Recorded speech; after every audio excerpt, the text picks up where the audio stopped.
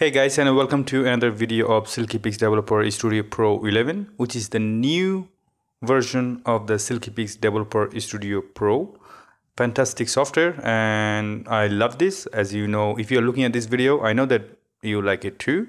And in this video, I'm going to talk about one of the new option, which is the new Demosaic technology that has been added to the software, and how to use it, pros and cons, and when it is not available. But before I go to the details, I would like to thank you to whoever been supporting me via Patreon or time to time to PayPal donations. Very sweet of you. And I also have an Instagram account if you want to go and check it out. I do post photos time to time, digital or analog. Yeah, it would be nice. Now let's jump into the actual video, which is all about, which is the new the Demosaicing engine. So it calls Clearview. Now what is the Clearview, and is it better than the old one? Let's find out.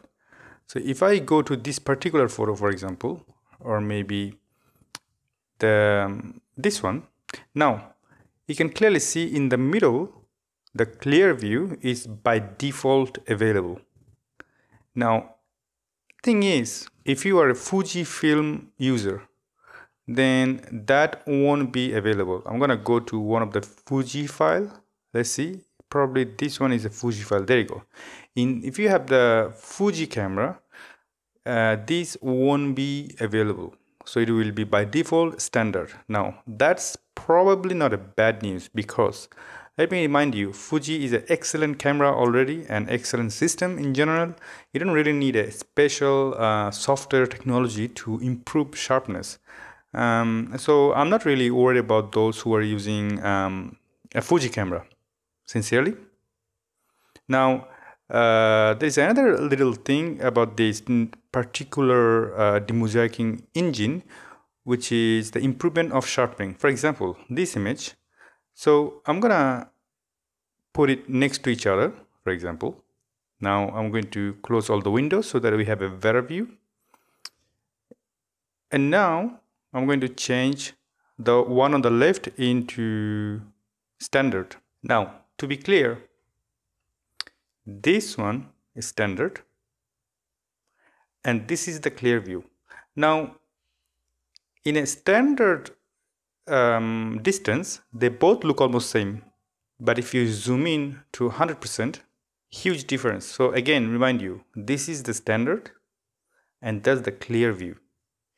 So you can clearly see pretty distinct differences between each other, which means in the Clearview you actually extract really a lot of details, which is pretty amazing. Now let's go to another example just to be more clear.